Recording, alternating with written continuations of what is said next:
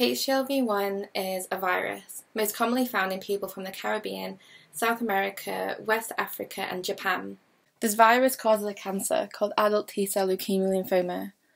My partner passed away from this cancer last year, leaving myself and our 1-year-old son.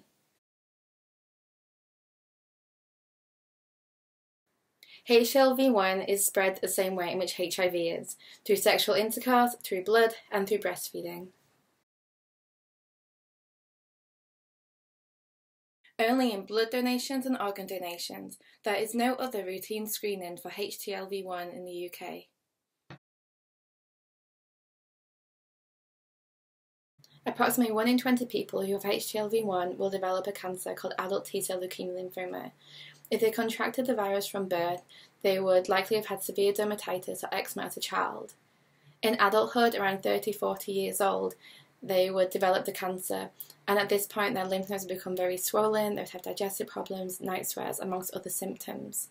People who are carriers of the virus have no symptoms, and they can live their whole life not knowing that they were spreading it.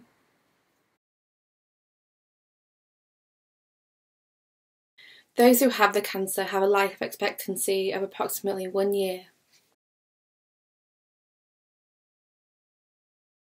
We need to make change happen and stop other families from losing loved ones.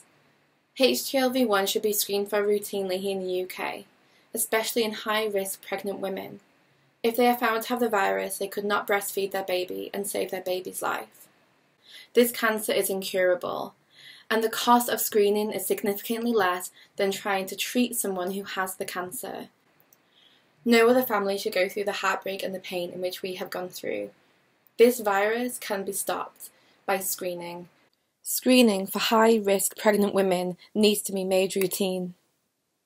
HTLV-1, not another family.